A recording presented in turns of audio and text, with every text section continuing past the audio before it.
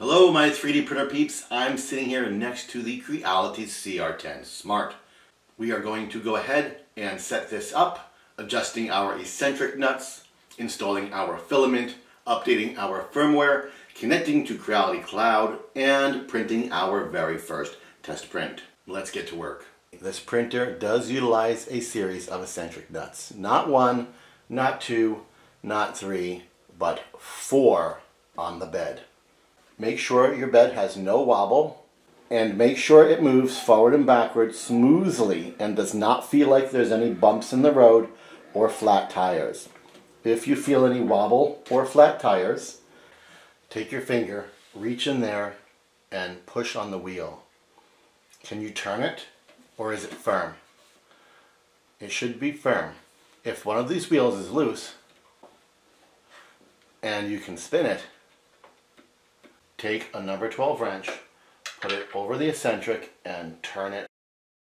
Not a lot, just a little, maybe a quarter turn. Get your finger in there and push on it. Is it firm now? If it is, take that same wrench, back it up just a tad by turning it the opposite direction. Check your bed for smoothness. If it's smooth, leave it be. If it doesn't shake, leave it be. If you're feeling a flat tire sensation or you have rocking in the bed, turn the printer around and locate that single eccentric nut right here. If you are able to rock the bed up and down, tighten this nut. If the bed has a flat tire feeling when you go forward and backward, loosen this nut. Once the bed moves freely, leave it alone. Bring your eyes down to the front of the printer and you will see right here a belt tensioner. Bring your eyes to the center of the printer and you will see a belt tensioner. This belt is right here in the center. This is the tensioner for the bed belt right here. You can go ahead and feel it. If it's firm, like a trampoline, leave it alone. If it's loose and floppy, turn this tensioner to the right until it's firm. If it feels really tight, turn it to the left to loosen it a bit. The belt should be firm but not overly tight, loose but not overly loose. Again, grabbing the print bed, you should be able to smoothly move it forward and backward. If you move up towards the hot end, you will see that same tensioner here on the left side of the printer. The belt for that tensioner is right here, pulling the hot end left and right. Go ahead and take your finger, press it on that belt, and underneath, press it on the other side of the belt. If they feel firm, leave them alone. If it's sagging and loose, tighten this tensioner. If it's overly tight and the hot end feels stiff, loosen this tensioner. If you feel like you've got a flat tire, thump, thump, thump, thump, thump, thump, thump, loosen this tensioner. Your hot end should move smoothly left to right. If you were to grab your hot end and wiggle it, you should not have any movement. If you have movement like this, your eccentric nut is too loose. Look behind and underneath the hot end and you will spot this eccentric nut. You will see the looseness of the hot end. Tightening this eccentric nut will apply pressure on this palm wheel to grip these 3 wheels together on this rail and secure this hot end. Let's do this now with a number 10 wrench. You will put the wrench over the eccentric, pulling towards you in the direction of the screen. Slow and steady, small adjustments at a time. After each adjustment, test the hot end. If it moves smoothly and cannot be rocked, stop, you are done. The 2 remaining eccentric nuts are on each side of the hot end's axis, here and directly across. This eccentric controls the tension between the 3 wheels that this carriage rides on. Adjusting this eccentric can be a little more complicated. Depending on how perfectly square your printer is assembled, the tension on this wheel can become greater or lesser as it moves up and down. However, to get you started, bring your hot end to the center of the printer, take your finger and pinch on this wheel. You should be able to just barely turn it using firm pressure. If it's super loose, adjust this eccentric. If it's super tight, adjust this eccentric. Make it so you can just feel it. You may determine that you need to make further adjustments to this nut after some testing, but this is a good starting point for those eccentrics. With everything assembled, we are now going to double check the many screws that hold this hot plate onto the printer. We will do that by making sure the printer is turned off, so our steppers are off, and then unlocking the glass bed by opening these clips, pressing our fingers underneath the indentations here in the hotbed, and lifting the glass up, and then sliding it gently forward. This will reveal a series of screws holding the hot plate to the printer. You will take an Allen wrench or your own tool and simply go into each one of these and just snug them up just the tiniest bit.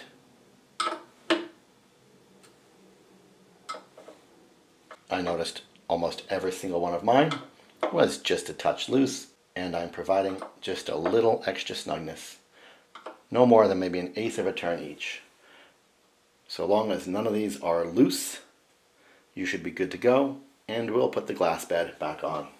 To do that, simply slide it in carefully, place it down, and press it underneath the clips in the back.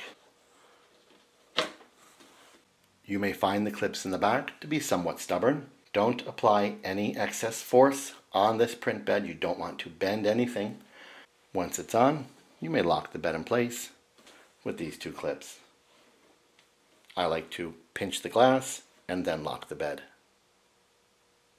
Keep in mind, if you make any changes to the bed like this, you will need to rerun your auto bed leveling and be very careful with your Z offset, as that may need an adjustment also.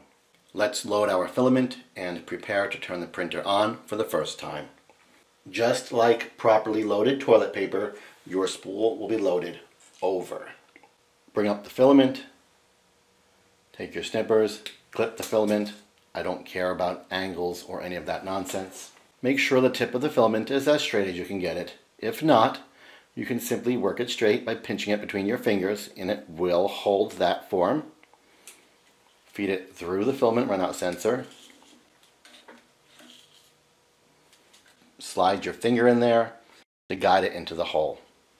The CR-10 Smart uses Creality's locking extruder. You'll need to unlock it by pulling that handle forward. You may then feed the filament out the extruder to the hot end until it stops.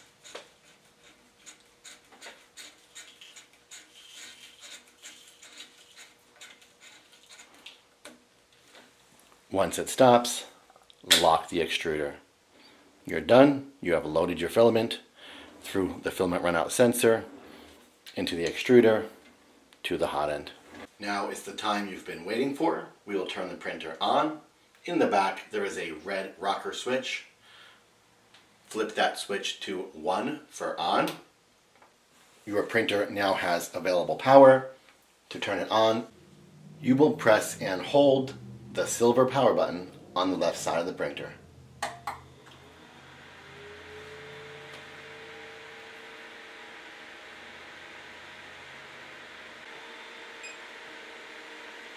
Here we are greeted with the home screen of the CR-10 Smart.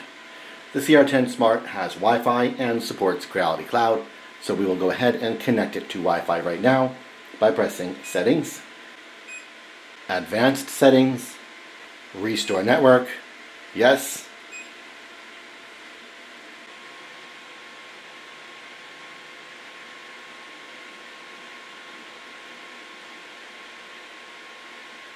We will now switch to our phone. We will touch Workbench. We will touch the plus button. We will touch Add Device. We will choose CR-10 Smart. We will check the box. We will touch Next. And you will see the device shows up via Bluetooth. Click on that and choose Setup Network. I will choose Wireless LAN Settings.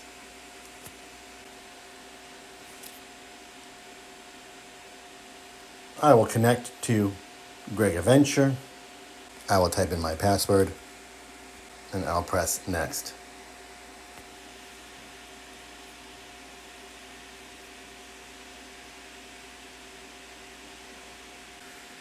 Disregard this error message and let it continue. And there we are. I'm going to name this machine Not Frumpy. Don't ask. Finish. And press close.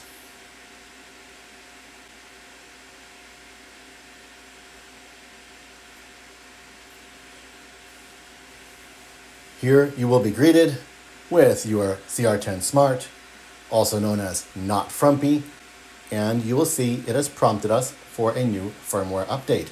We will go ahead and do this now. Press Update and say yes.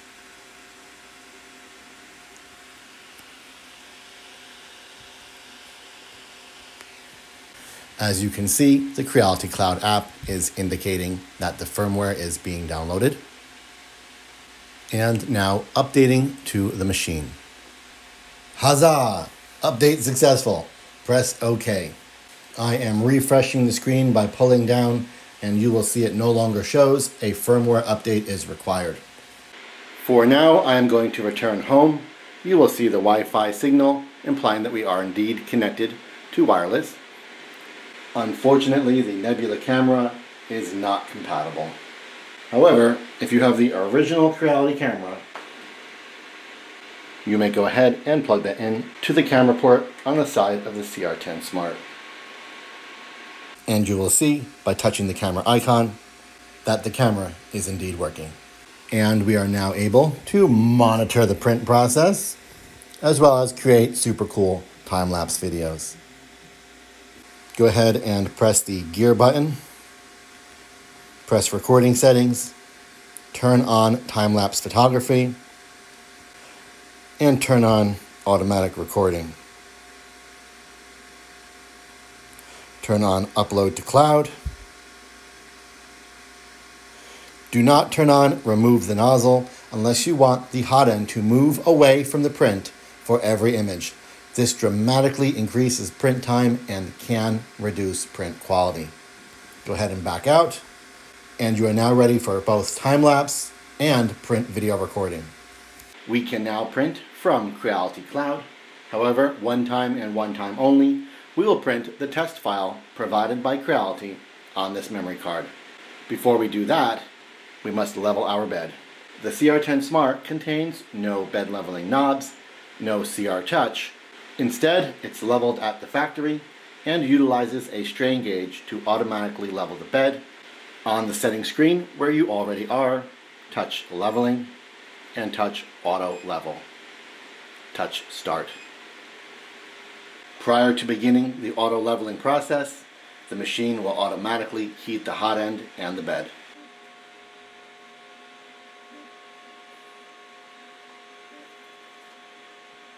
And we are done. You can go ahead and press the back button and press the home button. Here you will see the printer has set its Z offset at 0.2. Let's go ahead and test that ourselves. Press the home button. Let's test this by sliding a piece of paper underneath our nozzle. I can't get it under there, it's pretty tight. I'm going to press the up arrow one time, raising our Z offset to 0.25. Here you can see, still super tight. I'm going to press it one more time, raising the Z offset to 0.3. Too tight, 0.35. And there you go. The paper is underneath the nozzle. I'm going to leave it at that. Once I start my test print, if I decide I need to make a further adjustment, we will do it then, but at least we know now the nozzle is not going to gouge into the glass. Go ahead and press the back arrow, press home, and you will now see the Z offset showing at 0.35. Okay guys, it's now time to run our first test print. Before we do that, we are going to help prepare and break in our new glass bed. I'm going to do that with Scott's Blue Shop towel and some 99% IPA in a quality spray bottle. This one's a ZEP. You can use any IPA, 70%, 80%, 90%. I don't care. Just pick one and use it. Glass beds are fantastic. They're very durable, and there are many ways to prepare and clean them.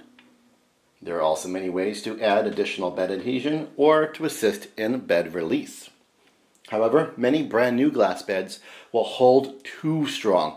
People will struggle to get them off, and they'll scrape and pry and bang and rip, and please don't do that. When glass cools, the model releases itself. But at first, your glass bed may hold excessively strong, and you just need to break it in by printing on it and cleaning it with IPA. These blue cloths are great. They have no lint. They are very strong. They're super absorbent. They don't rip or shed.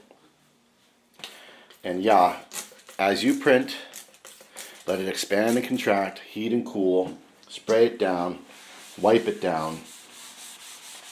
Over time, that excessive hold will go away, and when your printer cools down and you approach your model, it will already be released and you simply just pick it up.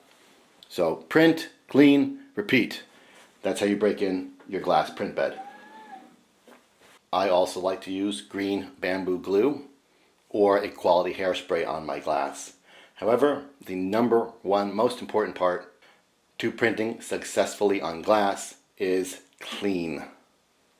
Because this is a Wi-Fi connected device, you can print directly from Creality Cloud. However, this time and this time only, we are going to use the test file included on the memory card from Creality. Before we do that, there are two things I want to discuss about the memory card. This is the card that came with the printer. I do not recommend using it. I never recommend using the card or thumb drive that comes with your printer. Please replace it with a quality name brand card, 32 gigabytes or less, formatted FAT32. I will include a link for the card I recommend. This card has a download of the CR-10 Smart memory card, and this is the card that came with the CR-10 Smart. The files included in this package are totally different than this one. This one has really obscure test files, a rabbit, a vase, and some kind of bowl. This one has more traditional files, the test dog and the test cat. I don't understand why the files are different. I can only assume at some point Creality replaced the files on this card with the files on this card. If you have the 3 files included on this card, I would go ahead and print the rabbit as your test file. I have copied the dog from this card to this card, and I will be using the dog since the dog is my traditional test file. If you'd like the files on this card, they are on my OneDrive. If you are a member of my Patreon or a member on YouTube or subscribe to one of my Udemy courses, you will have access to the files on this card in my OneDrive. Click the card in, press print, and select the file you want to print. If you have the original files that I had on my card, you will see RB, FLO, and CA. Rabbit is RB. I suggest using that one. I'm going to press dog. Go ahead and press the play button. The printer will begin heating the nozzle and hotbed. You will see there the desired temperature for the bed is 45 and the bed is currently 32. Once this completes, it will then heat the hot end.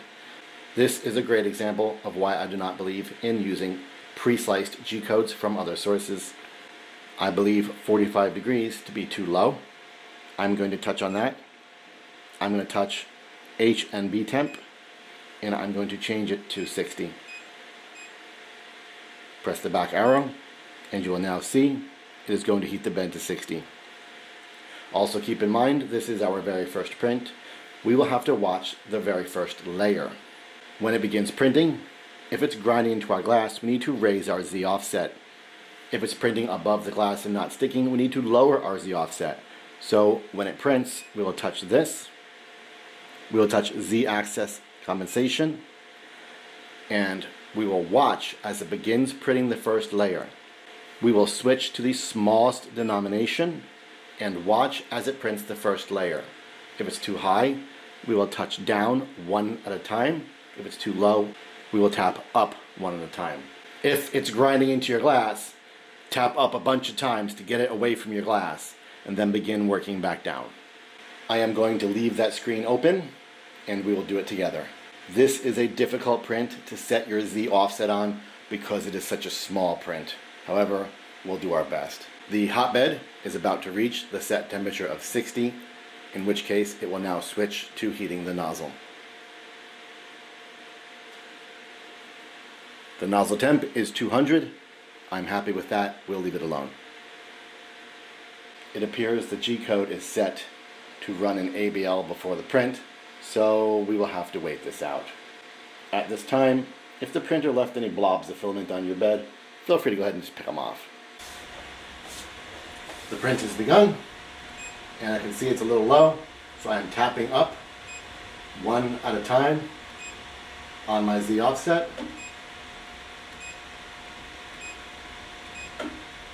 Until it looks better.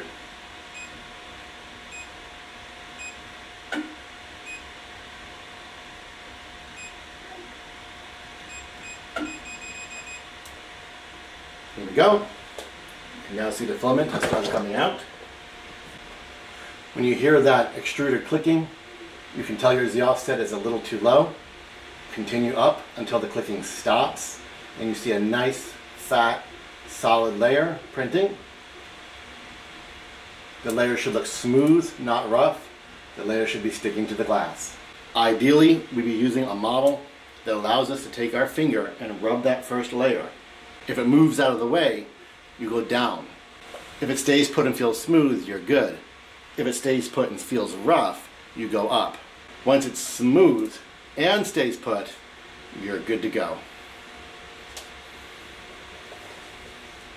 Do not make any Z offset changes after the first layer. If you feel your first layer still needed work, go ahead and make those adjustments on your next print. Don't be afraid to cancel this print and start over. However, even if your first layer isn't perfect, that's okay. This is just a test print. The following layers will compensate and you should be good to go. Unless it's not sticking to the glass. Then you want to go ahead and start over and get that Z offset dialed in. One test doggo underway.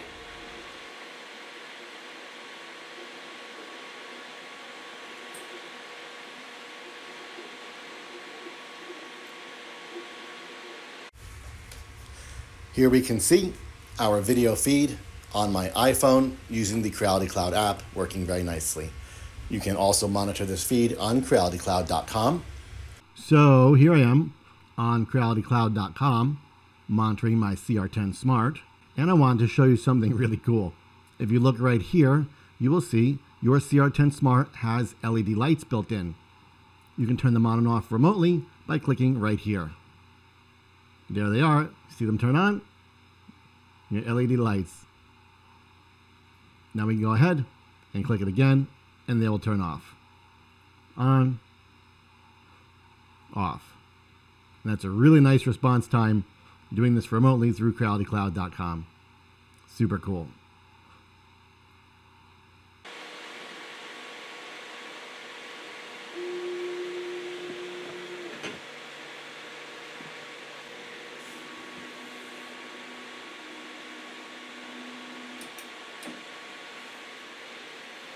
And there it is, absolutely flawless test dog. You can see we have got serious bed adhesion. We will go ahead and let this glass cool. Okay, let's go ahead and remove the raft from our dog. This should pop off nice and easily.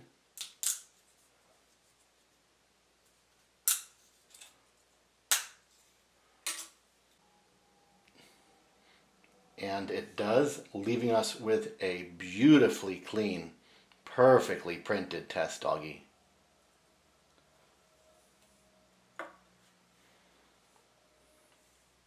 Here at the controls, you may also power off your machine without turning off the rocker switch by simply touching off and saying yes. And here we are Our CR-10 Smart is complete. This test doggy printed absolutely pristine, and we are ready to move along, adding the CR-10 Smart to our workshops. You are on the 3D Rundown YouTube channel. I'm Greg Adventure, your instructor on 3drundown.com and setting up the totally awesome Creality CR-10 Smart. Printing our very first test doggo was today's adventure.